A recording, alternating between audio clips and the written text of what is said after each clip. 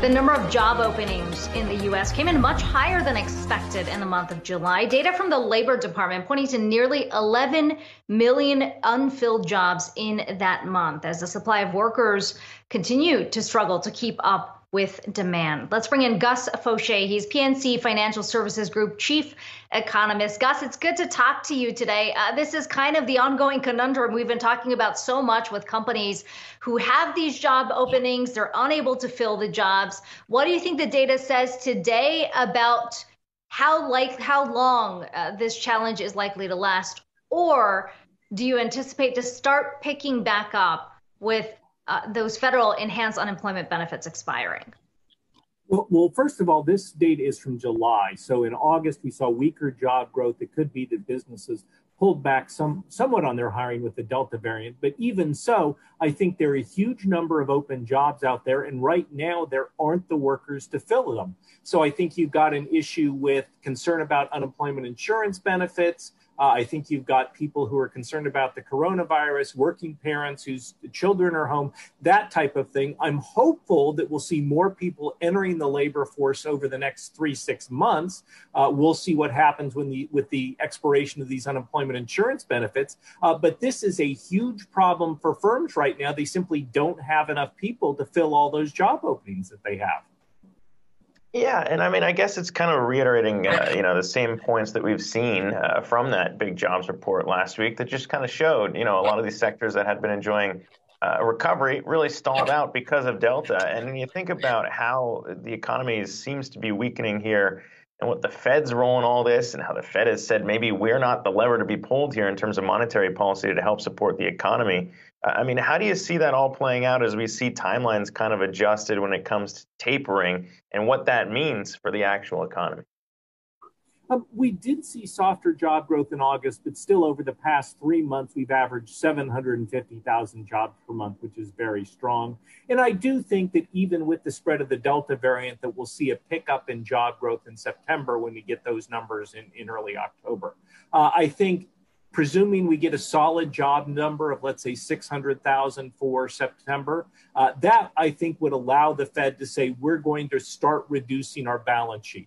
Monetary policy is still highly expansionary at this point. I think it's just going to get a little bit less expansionary. I think we'll see the Fed announce in November that they're going to start to reduce their balance sheet in December and then gradually pull back on those purchases of longer-term treasuries and mortgage-backed securities. Gus, what do you anticipate will lead to that pickup that you've pointed to? I mean, obviously the unemployment benefits have been one factor, and yet so many conversations we've had on the show from businesses, from those who've been following the labor market, say it's really not just about the wage story anymore. It's about flexibility. It's about added benefits. And when you think about the sectors that have been hurt the most, they're not necessarily seeing the employees come back because they're looking at other opportunities that are out there. That's right. And so, for example, in August, we saw no change in leisure hospitality services employment. We actually saw a decline in retail trade employment. These are face-to-face positions where people may be reluctant to take on a new job, particularly given the Delta variant. But businesses are going to have to make accommodations. They're competing for workers right now. They're going to have to offer higher pay. They're going to have to offer mitigation against the coronavirus. And they're going to need to offer flexibility in terms of work schedule, location, all of that type of thing.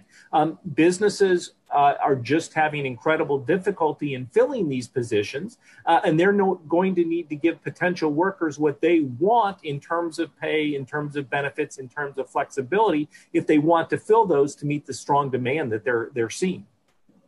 Yeah, and Gus, I mean, when we think about what kind of sparked all the jitters earlier on this year, at least in the stock market, it was a discussion around inflation and whether or not we were going to see that run hotter than what the Fed's policy goals are here.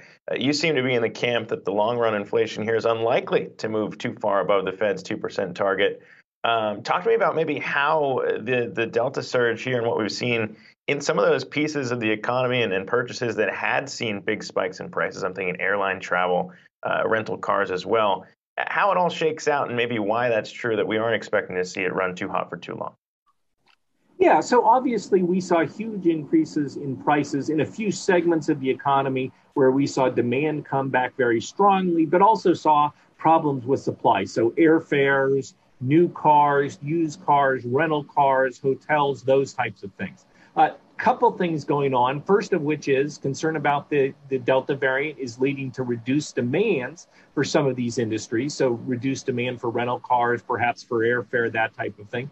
And then also it's going to take some time, but these supply chain problems will eventually be worked out. We will see the automakers, they'll get those computer chips in, they'll start to build cars again. That will help reduce some of those price pressures. Excuse me. But I think that we will see prices for a lot of those goods and services decline. That's going to reduce some of those inflationary pressures. And so I think by the time we get to early 2022, a lot of the heat on inflation is going to be removed, and that's going to give the Fed more flexibility.